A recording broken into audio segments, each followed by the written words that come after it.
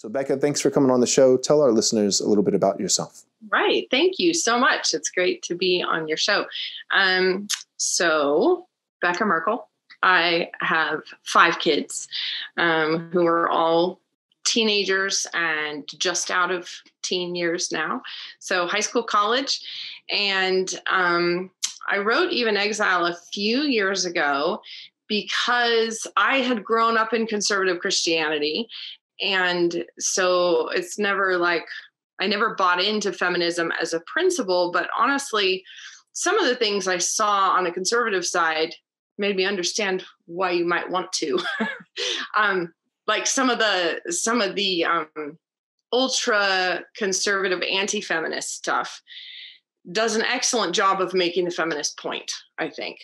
And so that's not at all how I was raised, but I was, like around conservatives. So I did see it. And I saw a really like appalling view of women sort of on the conservative side of things, which I thought was atrocious. And I could see why people would react out of that into feminism. I think feminism is, that would just be out of the frying pan into the fire sort of situation. I think it is a terrible answer to that problem. And I saw people on that side as well, but they were not my people, if that makes sense. Like I felt like I had friends who had dads who, I thought had a really unbelievably low and unbiblical view of women. And then I could see why there's that sort of, that kind of exodus out of those kinds of movements. I understand it. I think it's horribly misguided, and I think it's a terrible idea, and I think it's wrong-headed in many ways, but I do understand what they were reacting against, I guess.